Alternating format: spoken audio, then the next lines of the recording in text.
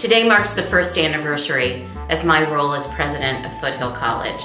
It's been a busy, exciting, and fulfilling year, both personally and professionally, starting with the warm welcome I received when the President's Medal was passed to me from Bernadine Chuck Fong. All the welcome events, tours, and cake sincerely made me feel like I belonged.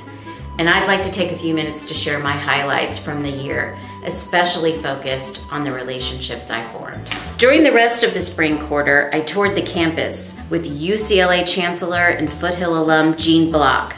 I started my service club chats, attended RS, LS, and shared my experience witnessing the student-powered creativity and research at the award ceremony. Getting to know the people behind SLI, ETI, KCI, and the global experiential learning taught me that Foothill is a place that prioritizes experiential learning. It's our signature. At the end of the quarter, I attended the beautiful gala honoring Chancellor Judy Minor's 40 years of service, as well as 15 other celebrations honoring student achievement, culminating in an energetic and meaningful commencement in the quad. I also spoke at the Tide Academy graduation, where I grew to understand the deep commitment our K-12 partners have to the next generation of Silicon Valley pioneers. One of the most exciting moments was witnessing the unbridled joy expressed by students when I announced the winners of the Shark Tank Challenge in the PSEC Quad. That summer, I had the pleasure of hiring Vice President Stacy Gleichsner, of becoming a Rotarian in Los Altos, an organization whose commitment to Foothill is awe-inspiring, especially when it comes to our veterans. Also, we have the opportunity to host the Northern California Bachelor's Degree Program Workshop here at Foothill. Most significantly, I had the honor of welcoming Chancellor Lee Lambert into his new position. Before the fall quarter started, I attended a leadership retreat with campus leaders and 8 new faculty members at Asilomar, which I found highly rewarding.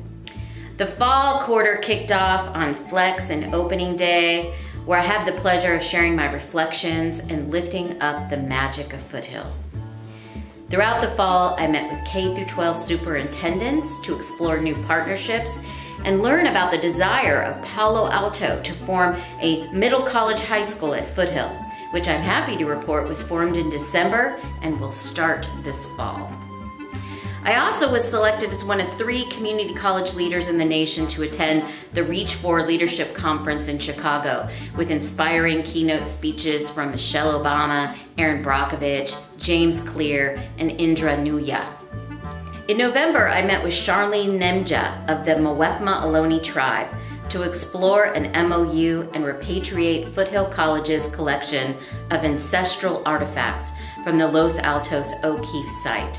I was also inspired by the projects presented at the CASE competition with Google. It's really encouraging to see a new generation of innovators grow their confidence here at Foothill.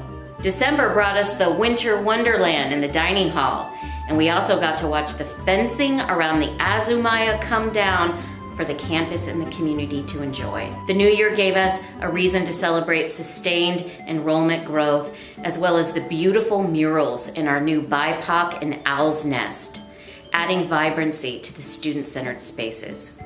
More recently, I had the pleasure of forwarding recommendations for tenure to Chancellor Lambert and enjoying the celebration of 21 newly tenured faculty members across the district. And let's not forget our incredible football season in which Foothill College was 11-0 undefeated state champs.